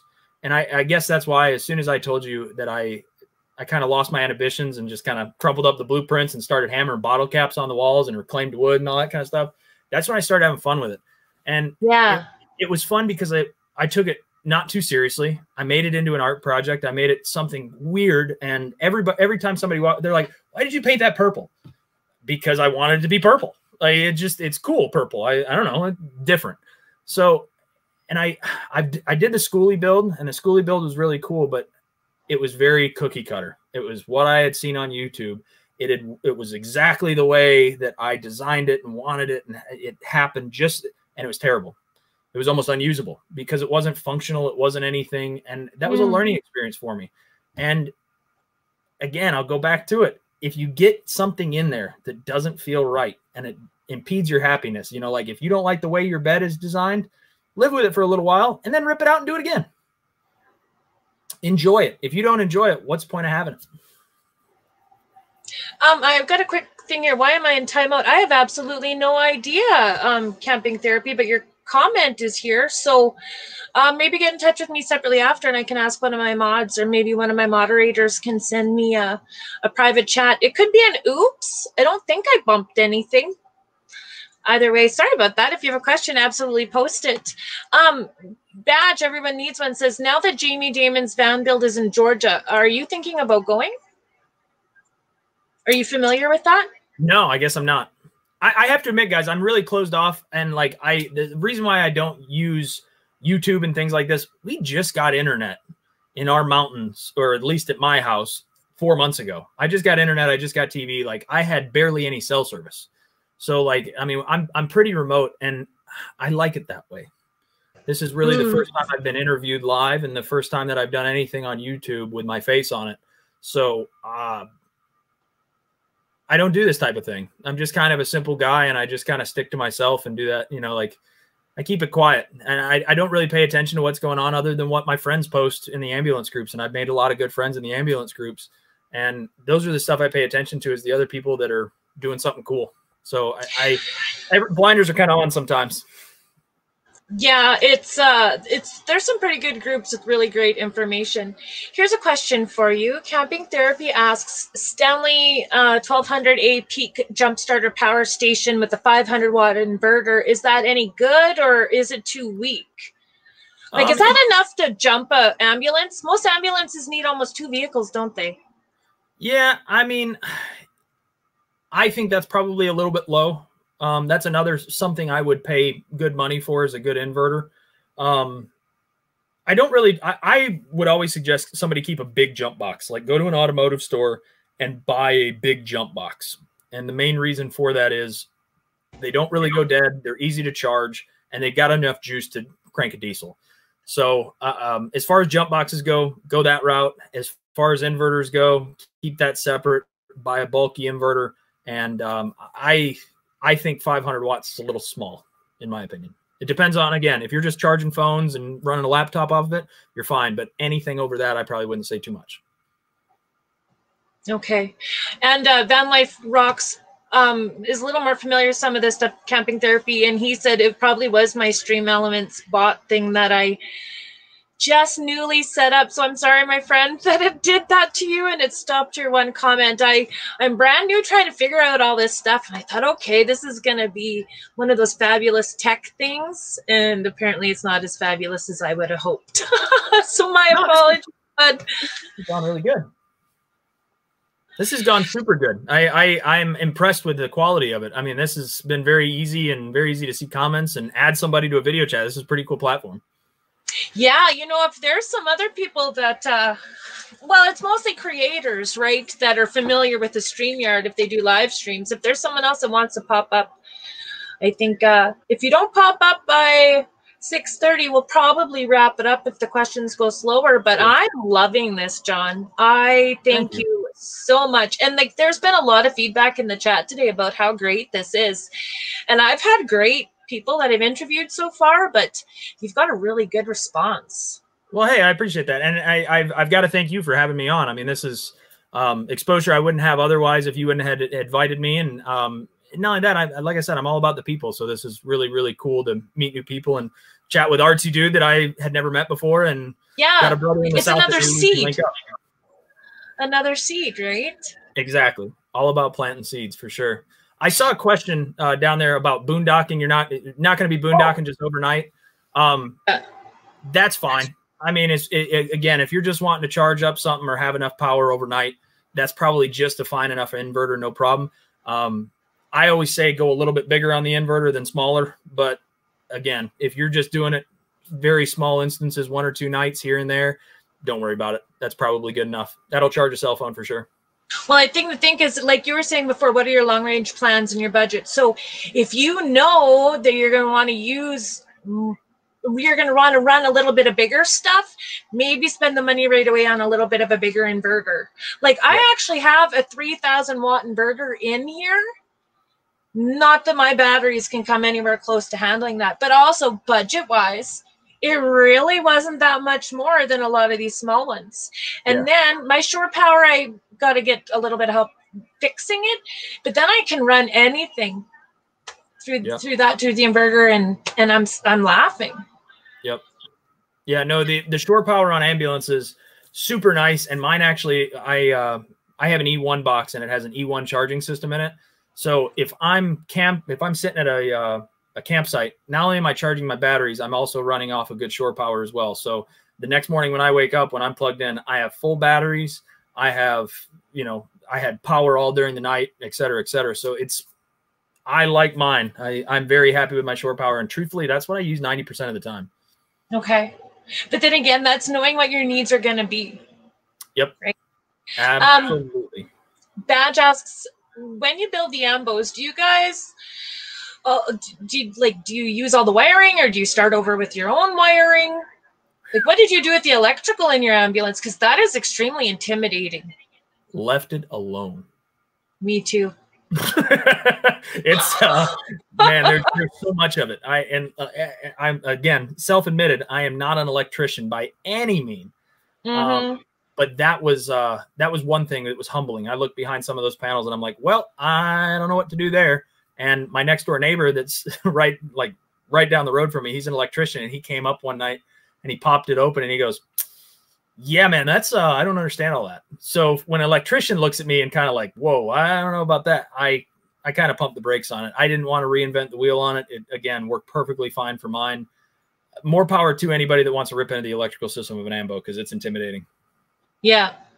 Camping Therapy said he bought a 200 watt and tried to run a small jigsaw tonight and it wouldn't power it. So he's going to return that one. So what would you suggest if, for example, a jigsaw, what would that even use for wattage and amp? I think if you're trying to use power tools on a 500 watt, you're going to run into issues. That's way too low a wattage to power anything that requires constant demand like that. Especially if you're just running a jigsaw in your hand, it probably would do fine. But if you're running jigsaw through a good piece of oak, you're going to burn up that jigsaw. That is not enough wattage. I think at that point, power tools are a whole different thing, because that's a lot of power, a lot of resistance on that too. So I don't know that I'd run power tools off an inverter unless it was like a 3000 like you have.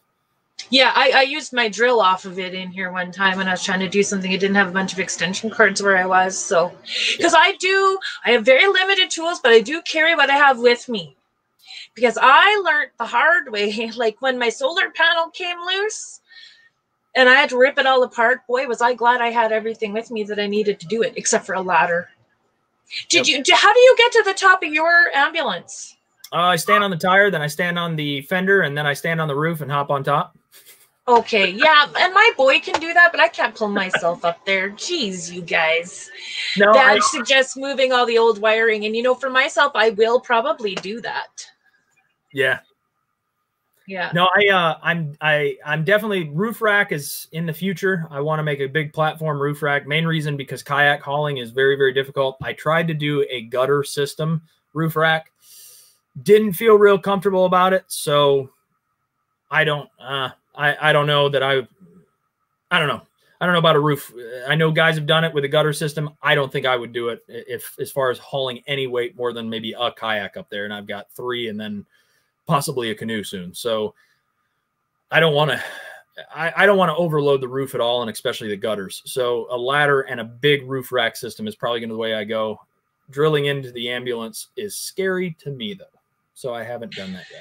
I drilled into my roof to secure my solar panels. I didn't bother getting anything to clamp to the rain gutters on the side, because I'm like, I'm going to have to probably pay someone to modify it anyways. Right. So it took everything I had to drill into that roof. Like I was so scared. I did it, and I'm glad that I did, but there's no flipping way I'm putting my roof fan in there myself to cut in there. No, it's scary. It is even for me. Like I know I can fix it, but like I'm nervous about leaks. I'm nervous about longevity of, the silicone. And if you get water up in there, there's so much electrical that's in those ceilings. It just scares me. I'm nervous about it. I know it can be done. And when I do it, I'll go to the extent of making sure it's done correctly, but it is a scary process. Absolutely. Yeah. We got one more comment. It's funny. We see each other first on StreamYard and then later on YouTube. But on the YouTube side, the questions pop up before it shows here for me to bring it up. Oh, okay. So Badge says, good to see you, John. And awesome show, kiddo. Thanks, Badge. Badge is actually going to be on my show on Friday, and he's Canadian, and he has a creator channel, and he's a mechanic as well. Sweet. Awesome. So, Yeah, you know, if you're going to check out tune in. another channel, yeah, you guys could probably connect that way too. Yep. And I won't dog anybody, but I love the 7.3 liter diesels. If anybody is looking for an Ambo, 7.3 liter, in my opinion, is holy grail. I have seen a couple of the Dodge Cummins. For some reason in the ambulance groups, I've seen 2 of the Cummins Dodge ambulance bodies, which I'd love to have. That's kind of the holy grail for me. But 7.3s, I'm not going to take anything away from you 6.0 owners. Do your thing with 6.0s. Just be prepared. If they break, they're expensive. Yeah, and that's fantastic information for anyone that hasn't bought an ambulance yet, because I did not know that. No. Where did this go here? I got another question here. So how much on the average are used ambulances? Now, you guys are going to discuss it in USD, in American currency, right? Yeah. So as far as American currency, you can find cheap ones. There's no doubt about it. Like, I mean, you can find $3,000, $3,500, but they've usually got just miles on them.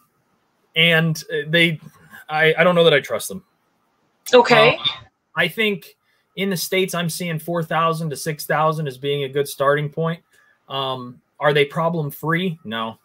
You know, they may need brakes, or, you know, they may have a little dent here, dings there. There's some really, really nice ambulances in the $10,000 range too. So depending on how much work you're willing to put in, depending on, you know, if your budget allows you to do repairs, the big thing with budget is, again, if you're spending $10,000, if your budget is $10,000 said and done, you guys are in this thing, living in it, camping in it, whatever, you don't want to spend $10,000 on an ambulance. You want to spend about $6,000 on an ambulance. So you've got, you know, $1,500 for repairs and $2,500 for your conversion, or vice versa, whatever. So I think as far as what I'm seeing, average 5,000 to 10,000 for a good one. Yeah. A badge is a character. What you see is what you get. And that's why I love him so much. I think you would really enjoy his channel too. He's a pretty good guy, and I'm hopefully going to actually see him in person sometime soon here this fall. So, because we're close to the same drive as you were for that ambulance that didn't pan out. About that part. Oh, that was terrible. So did you have to front that expense for that trip all the way out there and back? I mean, yeah, there was expenses for the trip. Absolutely. Again, I was contracted, so it was kind of a hired thing to do. How does that work? Like, do you have a business, and how do you define it then? So I'm for someone that's looking for you. Yeah, no, absolutely. So I am a broker. I got away from the automotive industry kind of at the right time. Right as soon as COVID was kind of hitting, I went into my own business. I've owned my own business now for 8 months. And I'm just kind of the local lad. If somebody needs a motor, I get them a motor. If they need that motor put in, I make sure that motor's put in. If they need a car, I make sure that car is available to them. I do the research. I go out there and look at it. I do all of the haggling, negotiating, and then I call them and say, hey, the car you wanted is this price at this location. You want me to buy it, etc. And it's just kind of evolved into, with my experience with converting, that a lot of conversion people have reached out to me in groups and said, hey, is this good? Is this good? Hey, so people are starting to say, hey, I need you to go look at this ambulance. Hey, I need you to go look at this van. Hey, I need you to go look at this schoolie. Hey, what do you think of this schoolie? So it's kind of expanded off of that, where now I'm brokering and living vicariously as well through people that are just starting this journey. They're just now starting to look at a van. I went and looked at a van yesterday for a client. I was going to go Monday and go up to Ohio, which is another 10.5-hour drive, and go look at a school bus, one of the shorter, larger ones. So it's just kind of evolved into a business, but I'm that guy that I'm a broker. If you are looking for something, whether it's oddball, whether it's a fast car, whether it's motors, whether it's transmissions, whether it's automotive help, anything automotive, I'm that guy. We are very small town, rural community. And so I get my reputation locally from the guys, you know, like there's an old farmer that lives up the road, and he and I sit there and he gives me leads about, oh, there's a car over here for sale, that sort of thing. And so it just kind of evolves. And now I get at least 10 calls a day. Hey man, I'm looking at this. Can you help me? So, and it all comes back. I want to help people. I don't want to I remember how stressed I was buying a house.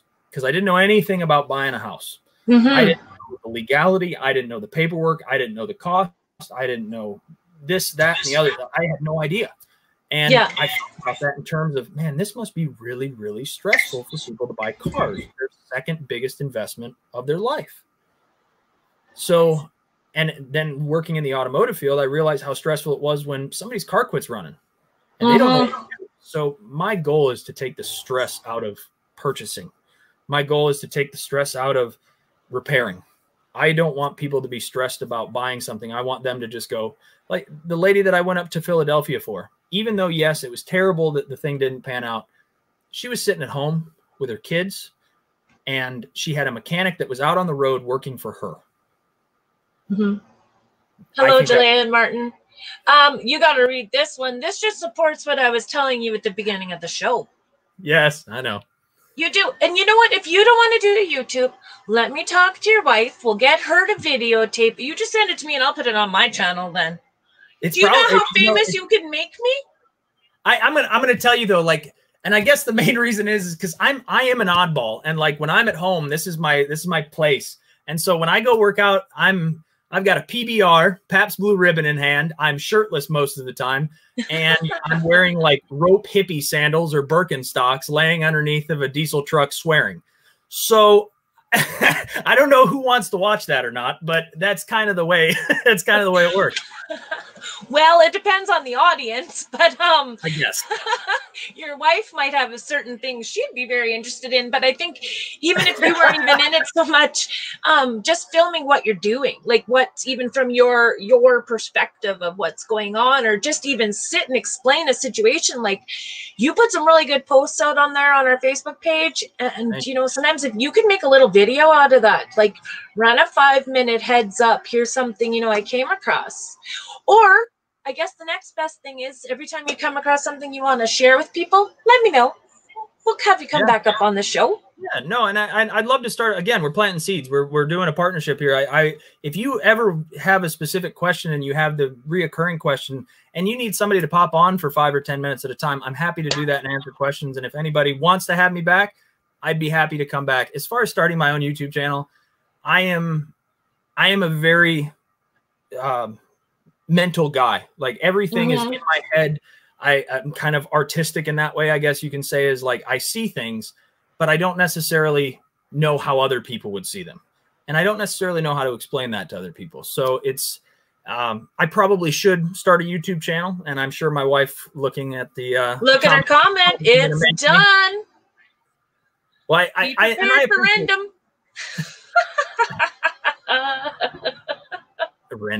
Random. Just prepare for random nonsense mixed in with some great tech talk. Yeah. And you know, that's what makes a great channel. But you know what? That's good to know now that you're set up a StreamYard too. If you're watching, you know, one of my lives and you want to pop in, I can pull you right up like we did with Hello Artsy Dude. And I think that works really well rather than worrying about the lag in the chat. Yeah. You know, I want this to be as interactive as we can. I think it was really great when, you know, the two of you guys were up here talking. That was, I saw a lot of beauty in that happening, right? No, absolutely. And again, I love meeting people. I'm a people person. I never meet a stranger, and I could talk to the devil. So it doesn't bother me a bit. I would love to meet new people, and especially in this lifestyle. I mean, this has been a great opportunity, and it's very humbling to know that people are interested in what I'm doing, because I think what's going on in my life right now is really awesome. And I'm kind of private about it and I don't share it very much, but I've got a lot of stuff going on right now. I mean, I've 5 vehicles out in the driveway. I do budget builds all the time. I try to do as much as I can as far as, you know, tech talk and like make posts about timing belts and how to do this. And like, just because I want my family to know it. I want my friends to know it. I want the people that are close to me to know it. But I guess I never knew that anybody else cared to know it. So I appreciate that. And it's very humbling to me that people care about what I'm doing and think it's cool. No, I think it's great. And I just feel so blessed that you came up on here today. I mean, honestly, we had more people coming in watching this as it was going on. Right? Like, and like, we're still sitting at 15 people watching this. And this is a brand new channel for live streaming, right? So even some that have more subs, they don't get this many people hanging in there for an hour and 40 minutes. Like, you have good information. And like Badge said, you're saying you aren't going to do YouTube channel. He's like, well, that's what I said too. Yeah. And then someone actually set it up for him, but it's all good. And I enjoy doing what I'm doing. And most of the time, like, I'll tell you, some of the time I'm sitting watching TV, or I just woke up in the morning or whatever, and I'm eating breakfast, and I'm like, well, I'm going to go outside and change transmission fluid. And like, it's just, it's kind of what I do now. And like, everything is everything's fun. Like, I enjoy everything that I'm doing, and vehicles, lawnmowers, and everything. I mean, I love anything with a motor, and I'm extremely gearheadish. I mean, I'm never into classic hot rods. That's not my thing. I like oddball stuff. I'm a big Toyota fan. Like, I'm kind of nerdy when it comes to that kind of stuff. So I dive into something that I'm passionate about. So if you want to know anything about a Toyota Tundra, got you there too. But like, anything that I'm passionate about, I research, and I do diligent research, sometimes endlessly. And I'm sure my wife will comment on that as well. Sometimes I am obsessive in, if I have a goal in mind, I need to know something. So if I buy a vehicle and I'm planning on keeping that vehicle, I'm going to almost take that vehicle apart, nose to tail, before I put my family in it and drive it, just because I like to know it. And I'm way over analytical about it. But well, you can never be too safe when it comes to family. No, absolutely not. And not only that, but it's just for my knowledge. And I've never broke down on the side of the road ever. Knock on wood. What? That's awesome.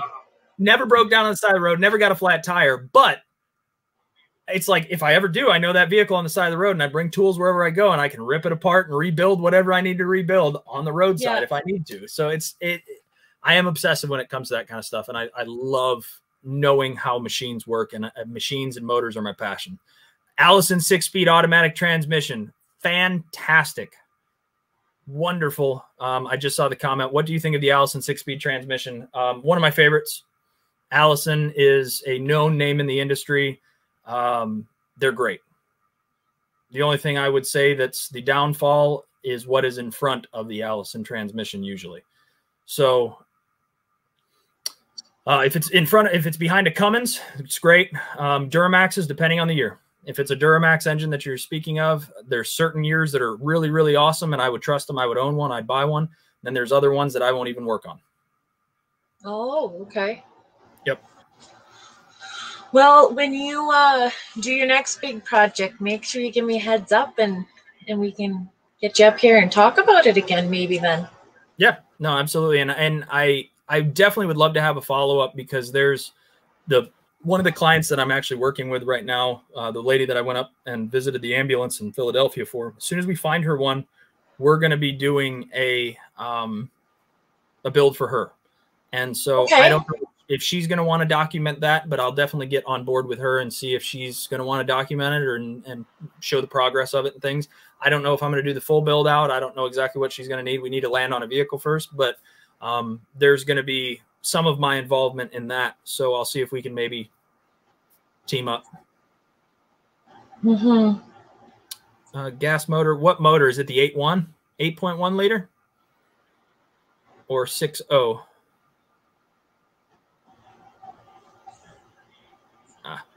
There's my wife again. Big head. Man, I'm not going to be able to leave. I got to widen my doors with the big head my wife's giving me. My wife, I'll tell you guys, my wife is my biggest support system. I wish she needs to be in here with me. My wife's awesome. She is absolutely the apple of my eye and is supportive through everything. And like I said, I have some harebrained ideas. And she rides with it, and she never questions it. It's awesome. Love that partnership. You know what? To anybody watching that's been timed out, your wife's comment, this one actually was timed out by my stream elements, and I don't know what in there did it. Maybe it was because so many numbers. I'm going to have to check some stuff on there, but because it came up here, I could still show it. So I guess I'm going to have to watch the chat a lot more closely than I thought I was. So sorry about that, Mallory, but we got it up there. Yep. I'm learning. Yeah, no, my big thing is longevity in all my vehicles. If I insure something and put it in my name and get a title on it, that vehicle is going to be with me for a long time. It's kind of like animals at our farm. 6.0 motor I'll interrupt. 6.0 motor is a great motor. Allison transmission and a 6.0. Poof. Yep. Fantastic. Okay. Good setup. See, and I can post that someone's giving you that information. You know what they're referring to, and I'm like, do. It's people like me that need people like you, John. Yep. No, that's all. That's all my lingo. That's yeah. That's in my wheelhouse. No, 6.0 and an Allison transmission, absolutely. And we were talking about longevity. Anything that I buy, my goal is to make that thing to 500,000 miles. I want to get my money's worth, and I want something that is stout. And we always kind of have this thing. If my vehicle I can't hop into any one of my vehicles at any point in time and make an 1,100-mile road trip. I don't want it in my driveway. Makes sense. So longevity is huge with me. Every vehicle I have is almost, well, I got a 300,000, an almost 300,000, a 250, no, excuse me, 200, 150, and 164. So like all mine are high mileage, and they're going to be high mileage. I'm going to get my use out of them, and I will always pick the better of the, I look for stuff. 4.7 Toyotas. I look for the 7.3 liter diesels. I look for the 5.9 liter Cummins. I look for reliable, tried and true. People have already beat the crap out of these things for 20 years. And they're riding. Yeah. So yeah, those are awesome. And 6.0s. I want to go back to 6.0s. I'm not going to be one of those guys that dog 6.0s. 6.0s are a great motor. They make more power than a 7.3 out of the box, out of the factory. They are powerful, powerful beings. The problem is about 25% of them fail. And when they fail catastrophically. And I may even be shy on the 25%. It may be closer to 50%. Oh, wow. When they fail, they fail. But there's ones that are good. I mean, I know several people that have 6.0s that have 250,000 miles on them, and they've never done anything but change the oil, change the coolant, and maybe change injectors. Huh. So there's another question posted for, and just before we had Van Life, the Gina pop in, she's another person with a step van. So we've had quite a few step van people coming up into this stream today. So, you know, if you ever do get any more information on that too, you know, maybe we could do another one too. Yeah, no, I know a good amount about step vans. I know just from working on them. I've, you know, done kingpins and ball joints and stuff like that, and done some transmission work and rear end work on them and suspension work. So I know the underside of them pretty well. As far as converting, I've never been behind the walls, and that was one of the first questions I asked him. What's behind there? How much gapping we got? You know, I guess that's always my question is I want the four walls and the floors to make sure that they're good first. So I'm going to get more educated on that. Sometimes I go to junkyards just to look at vehicles and see how they're constructed after they're crushed. So if I find a step van at a junkyard, I'm going to look and see how that thing tears apart. That's awesome. That is so awesome. So I'm thinking maybe this would be our last question before we wrap up, or that's absolutely. That sounds good. Okay. Yeah. So do you use synthetic oil or conventional? Synthetic. For every motor? Every motor. And I'll tell you why. They're making synthetic oil better than conventional oil ever was. Any vehicle can run synthetic. A lot of people think, oh, as soon as I go synthetic, it just changes. Synthetic oil and everything. It's a better oil. And there's 3 reasons why it's better. It's better for you. It's better for the vehicle. And it's better for the environment. Reason why is because it's better for the vehicle because it's a quality oil. It has to pass certain tests. It's a great oil. It's better for you because you don't have to change it as often.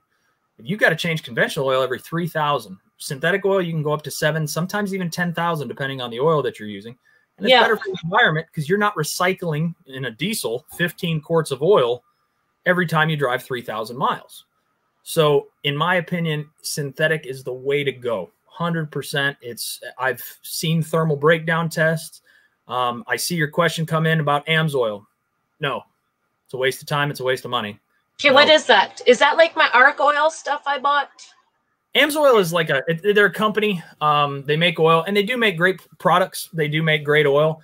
That's a brand of oil.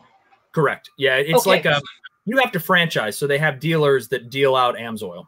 And I've used AMSOIL in a couple things. I used it in Harley. I used it in, I think I had a Mercedes that I also used AMSOIL in.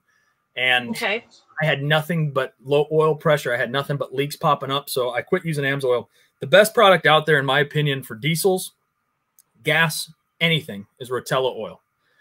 Shell makes it. Shell Rotella oil. I put Shell Rotella oil in every vehicle that's out in my driveway. I use a 15W40 or 15W30 for all of my gas vehicles, and I use a 15W40 for all of my diesel vehicles. I even use Rotel 1540 in my four-wheeler's crankcase. So it is tried and true. It's a tough oil. I know a lot of guys will say, oh, no, I've heard this and that. You may have heard what you heard on forums, but I've been under cars. I've drained oil out of countless thousands of cars, and I can tell you, Rotel oil is the best oil out on the market right now as far as longevity, lubricity, and quality. The detergents are in them are not too harsh, and they are very, very sturdy oil. And I will say, as regarding to an oil conversation, another thing about oil, make sure you're using a factory filter. So if your vehicle is a Ford E450 like yours is, I would use a Motorcraft filter. If it's a, go ahead. I actually took it to our Ford dealer to do the oil change. So should I not have to worry probably, or I don't know to ask that stuff. My goodness. Yeah, I would say most of the time, if you take yours to the Ford dealership, they're going to use a Motorcraft filter just because they get those relatively cheap. And Motorcraft is Ford's brand. But like most of my oil I do myself, obviously. So I go to Walmart and I buy it, or I buy the filter off of Amazon or whatever. But if it's a Dodge, I use a Dodge filter, a Mopar filter. If it's a Toyota, I use a Toyota filter. The reason I do that is because the engineers, when they designed your engine, they designed your engine to operate with the oil pressure and the oil filtration system of that filter. So any filter that you use outside of that filter could have restrictions or could have overage of flow in any point of the areas because it's constructed and designed differently. So I always go back with what the engineers tested, tried, and true the engines on, which is the factory oil filter. So that's, I won't preach about oil too much, but that's Rotel oil on everything that I own and factory filters on everything that I own. Okay, now this brought to my mind another question, and it was on one of the ambulance forums and stuff. I was looking about additives having a diesel engine because I'm completely unfamiliar with having a diesel vehicle. So I looked up this company called Dirty Diesel in British Columbia. They will actually ship free shipping some of this stuff, and I ordered some arc oil products, something that's an oil additive, but my oil change is already done, so I haven't had a chance. I'll have to wait till the next oil change, I guess, to have them put it in. But I also got something for in the actual diesel tank, and oh my God, I was like, I should be using something in there all the time. I had no idea. My vehicle got so much quieter. Like I could have a good conversation with the person in the next seat now, and I almost thought I was imagining it. Yeah. No, I will say fuel's a big thing, and the quality of diesel over the last 5 to 10 years has gone down considerably. We have in our pumps right now, at least in the United States, I don't know about Canada. I'm sure Canada is probably the same because the supply chain runs north. Yeah. So you guys probably have the same diesel we do, but our diesel is dirty. I mean, it is dirty, dirty diesel. So filters are huge and additives are huge. Every fill up in every single one of my diesels, I use a what's called Howes diesel lubricant, HOWES. And it's just an additive you pour in. It treats, like a whole bottle treats 320 gallons. So you only need like 4 to 8 ounces of it at a time. I use that every time. It increases injector lives. It lowers combustion temperatures. It also, good for injector pumps, all good for fuel components. It makes sure there's no water, no rust, no nothing in the components of the fuel system. So all the diesels I run, Howes diesel oil, wonderful, wonderful, wonderful for the fuel. As far as Arch oil, I know a lot of people that use it. I know a lot of people that liked it. I can't say that I've ever used it personally, but I can't say that I've ever not wanted to. Okay. Because I've seen the studies on it, and I believe the studies on it. I think it's probably a good product for sure. And I've seen people, they'll add it into a diesel and have a water cup sit and vibrating, and then when they add it into the oil and let it circulate, the vibration's a lot less. And diesels do have a lot of engine vibration. So any amount of chatter that you can calm down in the crankcase, fantastic, as long as oil pressure does not suffer. So is there anything else that a person should, like, okay, you know, I have a diesel. So is there anything else that I should be adding to the oil, to the fuel, to like, for maintenance wise? Fuel, you know, like I said, a good house diesel lubricant, diesel clean. What's diesel clean? Diesel clean is the same thing as kind of house. It's not an oil based; it's more of a petroleum based. So I don't necessarily like it as much.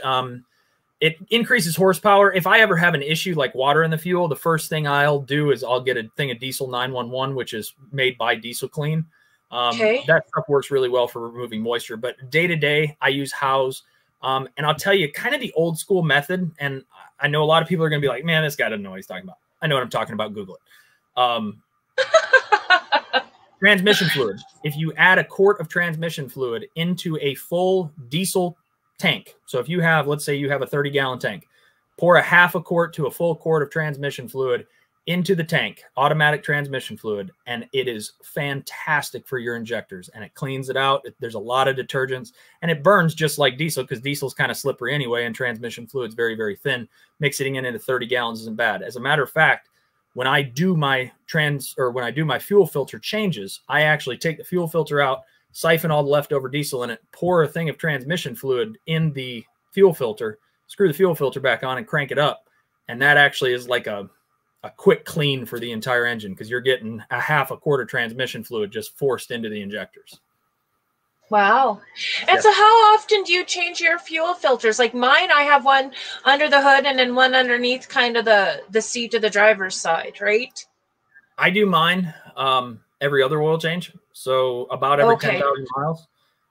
Yeah. On a 6.0, I think realistically 20 to 30,000 miles. And I hesitate saying that. That's what the dealership recommends. I'm going to say it. I think it needs to be changed every 15, in my opinion, with the quality of diesel. And especially being up there in the winters, I'm sure it gets cold. Diesel fuel is going to gel. Yeah. I think that you should probably change it every 15. Good to know. Yep. Man, you know, every time I think I'm going to let you go and have some supper, me or people in the chat keep coming up with all these questions for you. I could probably keep you here all night. I'm not going to do that. And your wife says, thank you so much for having John on. We're so proud of him and the knowledge that he has. And our daughter and I have enjoyed the live feed. And so, you know, with that, I think I'm going to wrap this up. Again, thank you so much, John. This has just meant to the world to me. Me as well. I really enjoyed this. I just looked up at the timer and we're at we're at an hour and 53 minutes, and you and I talked 30 minutes before that. So we've been chatting for almost 2.5 hours, and it doesn't feel like it. So I really appreciate the opportunity. This is great. Thanks so much. I'll let you go have some supper. Thank you so much. We'll see you guys later. Yeah. Any questions you guys have, please reach out to me. I'm happy to answer any questions. Great. Well, you guys, that was so awesome. I want to thank everyone that popped in on this live feed. I hope you guys got as much out of meeting John as I did. In fact, some of you got a lot more because you understood a little bit more what he's about. But this is the kind of stuff that I want to provide for you guys on the channel. I want to show you guys what is real, what are we really dealing with, what are tips that different types of people in different situations have come across. So over time, this channel is going to be about my travels, but I want it to be connected to anything related to anybody's travels. I want you all to be safe. I want you to all to be well. Much love. I'll see you again tomorrow. I have a Canadian van lifer coming on, Timothy Keller Van Dweller. He lives in British Columbia. And on Friday, I have another Canadian, and his name is Badge. Everyone needs one, and I'll tell you that couldn't be more true. So I look forward to seeing you guys. Have a great day.